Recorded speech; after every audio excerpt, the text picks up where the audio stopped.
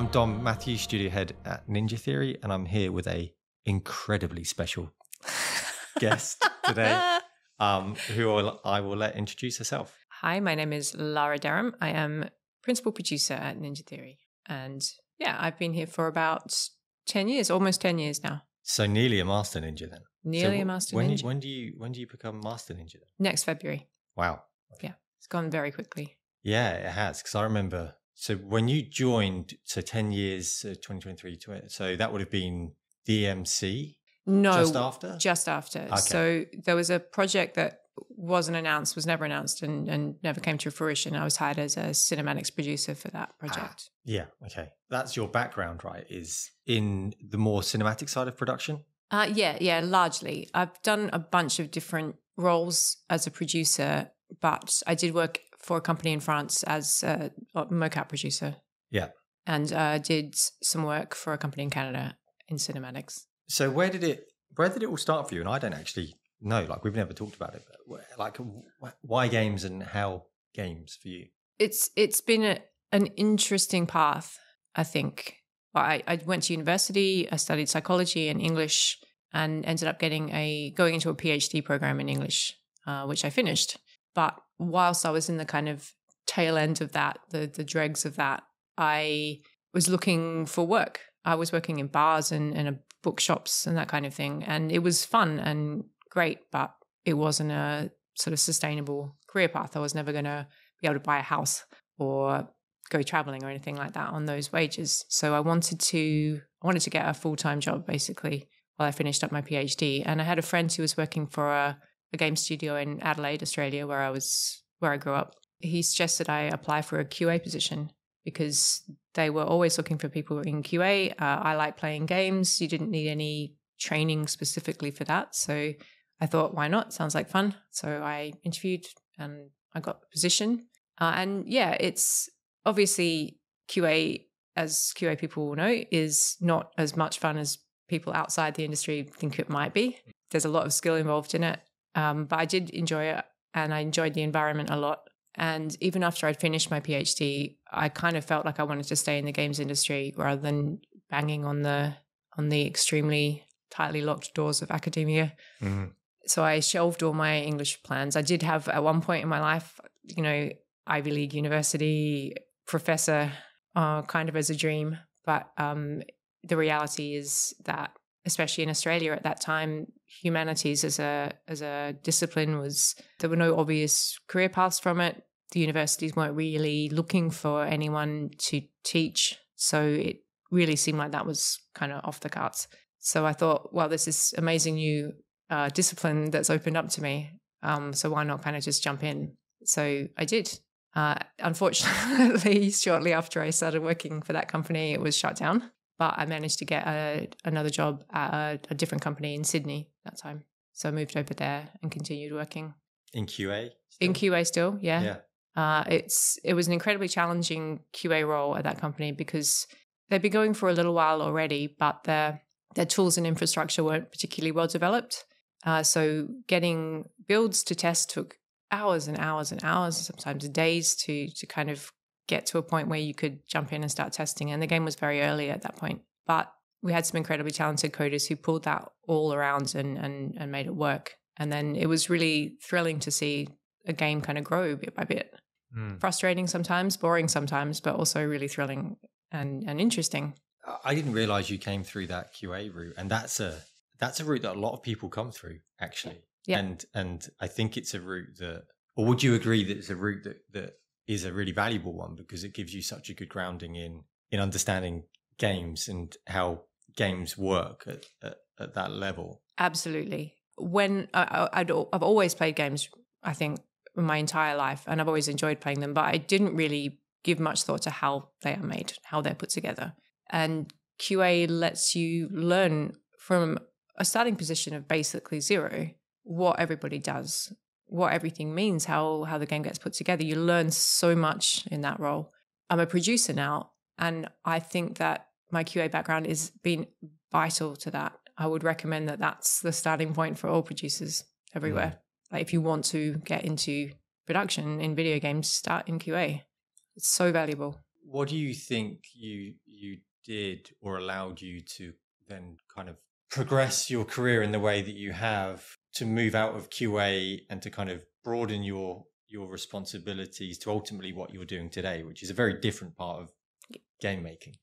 I met some production managers and producers at that role and looked at what they did, and it seemed really interesting. Like QA, you get to interact with all different departments, and I think I'm quite an organized, quite a kind of efficient person. So I thought I could bring that, that organization, that management, time management skill to help in another way. So I asked if I could kind of move into a production assistant position, and they were okay with that. So I did.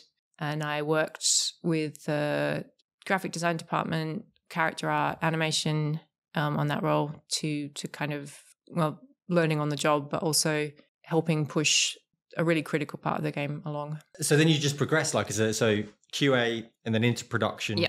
And then I continued in production. I should also mention that at that job, I had the amazing opportunity of helping with the story as well. The creative director of that company was looking for kind of a research assistant. And because when I first joined, there wasn't a lot of game to QA. So because of my background, he was like, do you want to help me research some stuff? And I said, absolutely, that sounds fascinating. So I jumped into that, and for 6 months or so, I helped out on that side. That was really interesting too. But onto production for me. The other thing I really wanted to do with my life was travel. And I am so fortunate that I had that opportunity, because I was born in Britain. I grew up in Australia, but I've got a British passport, and pre-Brexit, obviously that opened up a lot of the world to me. So I was able to work in France, and then I got a visa and worked in Canada for a while as well. Sort of all in production, cinematics production mainly, and increasingly kind of expanded responsibilities. I lived in Montreal for a couple of years. It's a lovely city, but ultimately I cannot hack the weather there. I hate snow. I hate cold weather. And as lovely as Montreal is, I could not manage anymore. So I looked for a job overseas and came up on Ninja Theory looking for a cinematics producer. And the rest is history. And a lot of people, I think, probably don't understand what production is or what a producer does. And I think it means different things in different industries and at different studios. Like, what is a producer to you? To me, a producer is someone who fills the white spaces between disciplines in order to make sure that a game gets made. It's kind of everything. Your job is to support a development team in order to ship a product, whether that is tracking their work, making sure that dependencies are managed, that everybody knows what it is they're supposed to be doing, what the priorities are, kind of pushing and shepherding things along. I think as a producer, there is nothing that is not your job. It's all your job until someone else is working on it, and then it becomes theirs. And so now in your career, you've kind of come full circle. Yeah. And back to kind of what you studied, really. Yeah. I am now working on the script and the story for Hellblade 2, and I'm directing the performance capture for the cinematics. So it is really strange, but also really amazing that has happened. And how that came about was very similar to my very, very first job, where I offered to help research because that is well within my skill set. I'm fascinated by psychology, by history, by folklore, and those interests, I think, put me in a position to really support on the research for this game. And then that evolved into helping out with the story and then eventually writing it. Although I do have to stress that the words on the page of a script is the starting point for the game. It is nowhere near the end point for that game. So many people, everybody on the team contributes massively to how that story develops and is portrayed and displayed and worked through in the game. So everybody who works on Hellblade 2 is the story writer. Yeah, not just me. What has that experience been like for you, kind of stepping out of a more kind of pure production role into something that is a creative role and really putting yourself out there? Yeah, as that. It was terrifying initially. I really I thought, well, who am I to be writing these words and expecting other people to listen to them and think that this is the thing that we should be doing. You have to get over that if you want to get on with things. And I found that just by putting out a first draft, as terrible as it might be, giving it to people, getting their feedback, and then you can just improve it and improve it and improve it and improve it. And it's going to continue to be polished and improved, I think, in where we can until we ship. But it's just getting over that first initial terror of everyone thinking it's going to be awful. It probably was awful, but people were nice enough to give me constructive feedback and help me to change it in a positive way. So I'm so happy to have this opportunity. And it's been so much fun, sometimes scary and difficult, but a lot of it's been fun as well. And you're directing the performance capture as well, which is a new thing. That is a new thing. That is also terrifying, actually probably more terrifying than the writing, because you were there with all these amazing people who are so good at their job on stage, and then you're expected to kind of boss them around. Why should you listen to me? Why should you listen to me? I might not have written every aspect of this story because, as I said, everyone's contributed to it, but I am the kind of guardian of that story. I need to make sure that that story is told in every aspect of the game. And obviously a huge component of that is the cinematics. So I kind of pushed down all the doubts and fears and just walked out onto that stage and tried to tell people what to do. It was fun. It really was. It was terrifying initially, but I think because I'm a reasonably decent communicator and I know exactly how I want that story to be told, it was easy to communicate with the actors. I'm not interested in telling them how to do their jobs. I'm just there to kind of make sure that I think that the story is getting told. They're all amazing, especially Melina. They all know their character. They contribute creatively in these roles in so many different ways. It's just my job to let them do that, make sure that they know what the story is before they go in and start working. We've wrapped our main shoots. Yeah. Main cinematic shoots. Yeah. So we have pickups to come. If you could kind of go back in time to the beginning of the shoots and give yourself some advice, knowing what you do now with the shoots wrapped, like, is there anything that you'd tell yourself? Yeah, there definitely is. Sometimes I went with a script that I wasn't confident in for a certain scene because I hadn't managed to get it any better.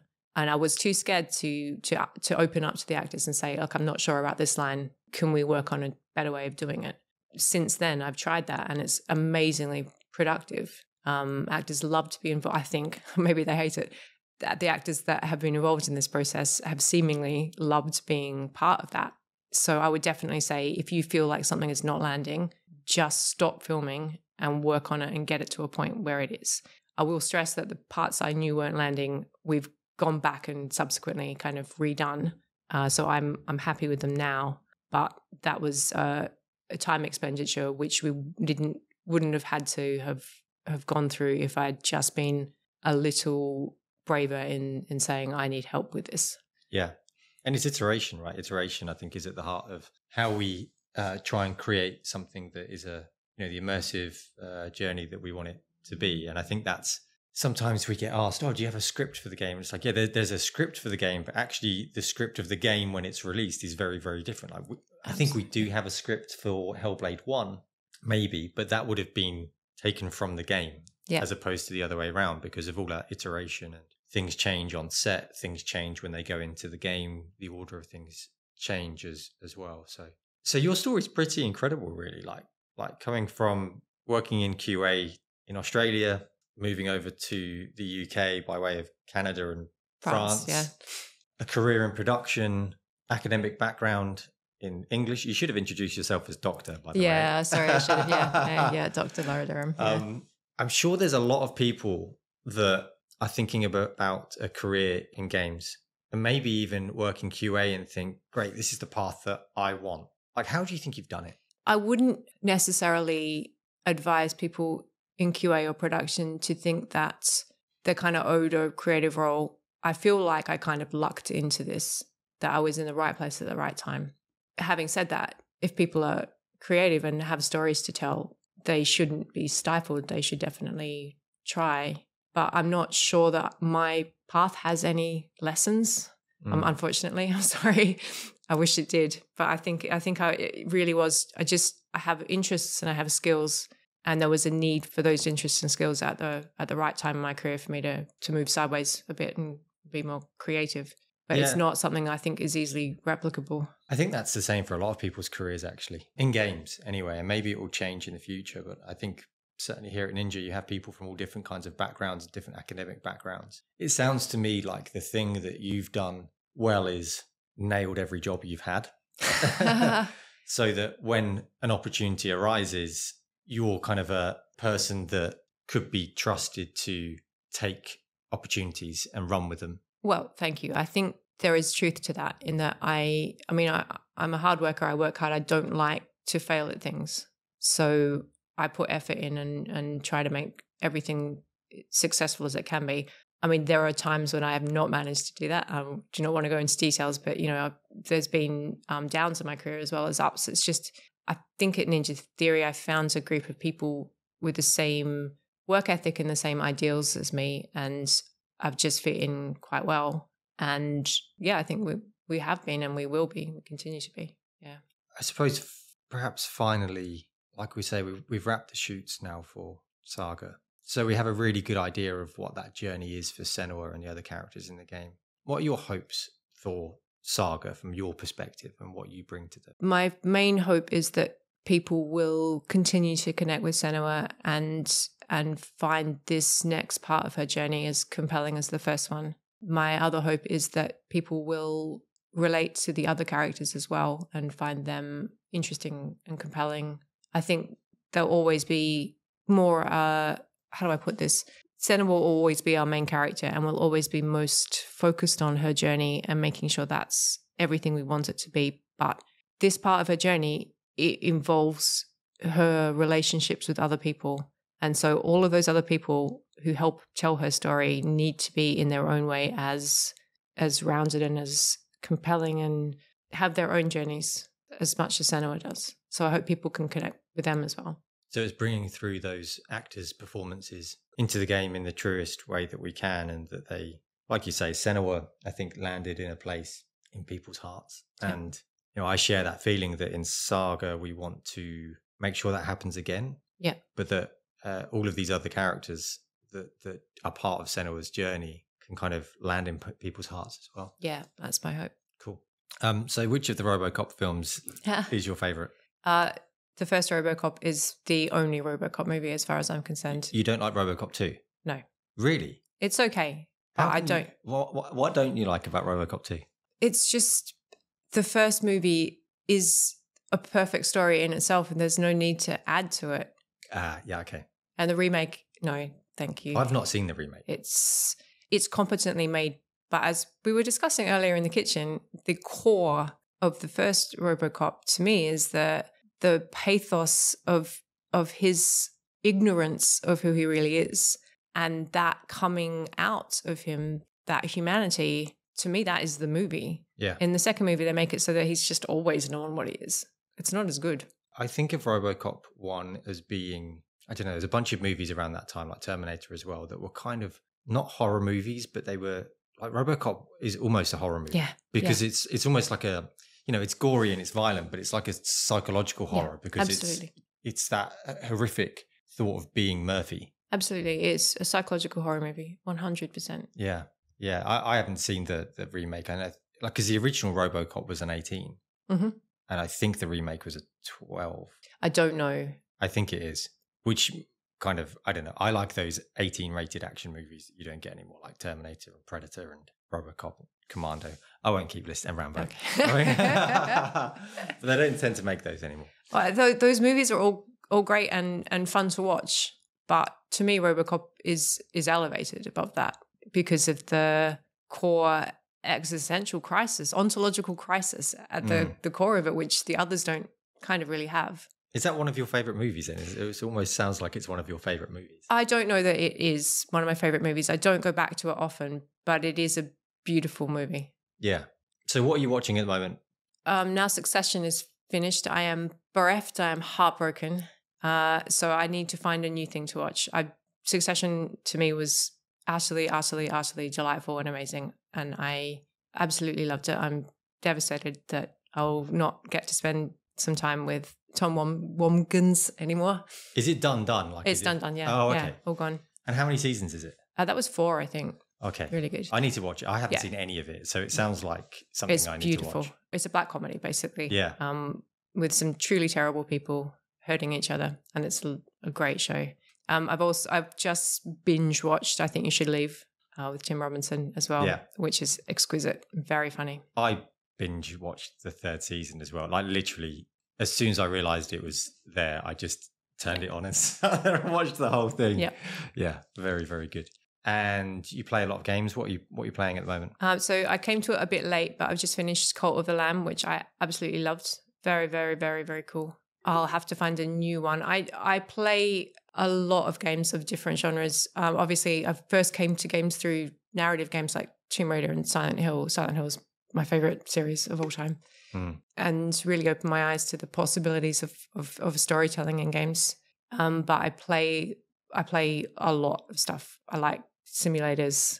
I got the new content for Power Wash Simulator the other day. Yes, because I've seen you playing Power Wash Simulator at your desk. Yeah. Very intently as well. Yeah. Like you look like, I think you're kind of giving off this air of like, I'm playing Power Wash Simulator. Like, do not disturb. Do not disturb. The story of that game is interesting. I might be inaccurate here, but I'm pretty sure the creators just noticed that people like that kind of thing and decided to lean into it completely. Yeah. I mean, it is really, really therapeutic and soothing, and I could do it for hours. I think it helps me think. It really does. Like while I'm playing, I don't have to engage my kind of conscious creative brain in it. That's my procedural brain, and my conscious creative brain can be working on other problems and thinking about other things, which is really, really fun. Yeah, I think it's those kind of games are kind of, it's almost mindfulness. It's like a mindfulness experience. It's just a switch off. It's one of the things. I'm playing Zelda at the moment, like a lot of people are, and very early on. But I like it when I don't have to do anything and I'm just running around like in a field, and it's kind of nice and calm. As soon as it's like, here's a taxing thing, I'm like, oh, like I don't want to go in a shrine and solve a puzzle. Yeah. Can I not just hang around outside in the sunshine? Yeah. I love narrative games, but I also like games where you've got the opportunity to create your own narrative within a world. I used to play a lot of Warcraft, and one of the great things about that is that you have so much choice in, what you choose to do. You can go and do the main quests, or you can decide that you're a fisherman and you're just going to go fishing, and that's what you do. Yeah, I've never played Warcraft. It sits outside of everything else. Like, it's such a massive thing. It's like, to me, it's like going in a Warhammer shop. It's like, if you go in a Warhammer shop, like, see you in 6 months and you're going to have like, that's your life, and that's what. Yeah, but it's so cool to be into Warhammer now. All the celebs are doing it. Oh, really? Yeah. Is it a big thing now? Yeah. Oh, okay. Oh, I think I saw something about, didn't someone say it was nerdy or something? And I think Henry Cavill's into yes, it, yeah. That's it. I think he got criticised for it, or someone said it was a bit geeky or a bit nerdy, and he was like, hold up. All right, cool. Thanks everyone for joining. I hope you enjoyed that conversation as much as I did, and we'll be back soon with more from the team here at Ninja Theory.